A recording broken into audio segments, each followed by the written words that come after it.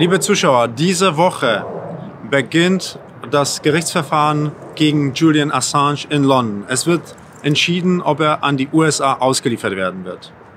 Ich habe als Obmann im Auswärtigen Ausschuss der größten Oppositionspartei beantragt, eine Dienstreise nach London, um diesen Prozess verfolgen zu können.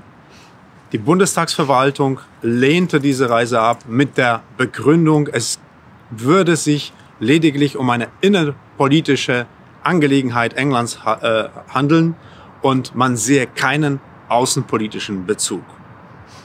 Ich bin trotzdem hier und ich stehe vor dem Gefängnis Belmarsh, in dem seit letztem Jahr Julian Assange inhaftiert ist und auf seinen Gerichtsprozess wartet.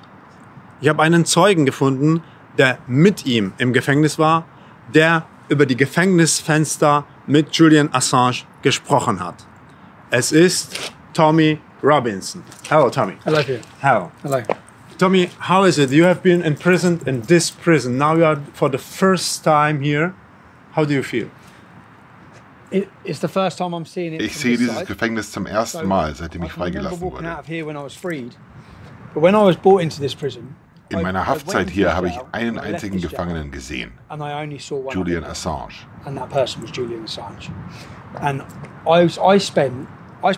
Ich saß 3 Monate in Einzelhaft, ohne irgendwen anders zu sehen. Ich weiß, was das mit einem anrichtet. Julian Assange sitzt hier seit über einem Jahr.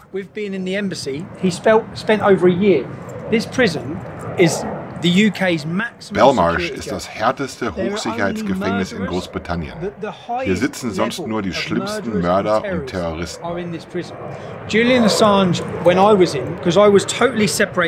Ich wurde von den anderen Häftlingen völlig getrennt. Ich hatte jeden Tag eine halbe Stunde Hofgang in meinem eigenen Hof. Von dort aus konnte ich Julian Assange am Fenster sehen. Julian Assange's window was there. So you could talk to him. So we could talk from the square. Okay. He was not in the prison. Er war damals auf der Krankenstation. Dort hatte er keinen Hofgang. Er durfte nichts machen.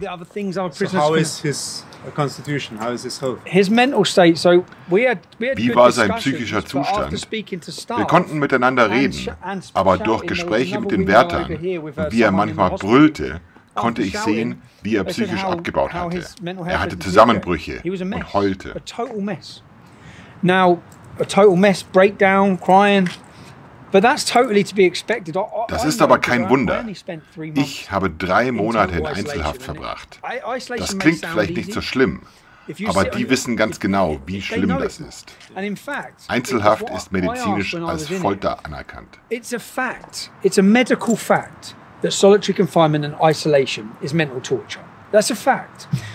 Julian Assange hat keinerlei Gewaltverbrechen begangen. Er ist keines Verbrechens verurteilt worden. Trotzdem haben sie ihn seit über einem Jahr eingesperrt. Ich will mir nicht ausmalen, was das langfristig mit ihm anrichtet. Er wäre kein Mensch, wenn er dadurch nicht gebrochen worden wäre. Und die wissen das. Das ist Psychofolter. Er muss freigelassen werden.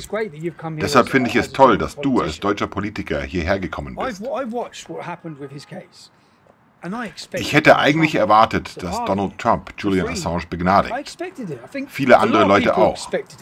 Wir appellieren also an Donald Trump. Free Julian Assange. Free Julian Assange. Freiheit für Julian Assange. Er ist ein politischer Gefangener in England. Es ist nicht richtig, was sie mit ihm gemacht haben. Es ist Psychofolter und er ist vergessen worden. Ich selber bin ja durch meine Geschichte etwas vorbelastet. Aber ich habe ihm angeboten, die britische Öffentlichkeit zu Demonstrationen aufzurufen. Ich weiß, wie viel Fanpost er bekommt.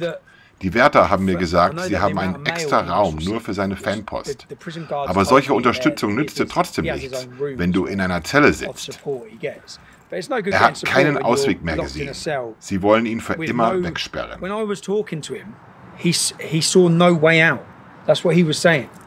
They don't ever want him to see daylight again. So Das ist genau der Grund, warum das Establishment will, dass Julian Assange vergessen wird. Man will nicht, dass Oppositionspolitiker über sein Schicksal berichten. Wir sind trotzdem hier, wir werden berichten, wir bleiben am Ball. Tommy, thank you very much. No, thank you. Thank you. Keep fighting. Yeah, thanks. You too.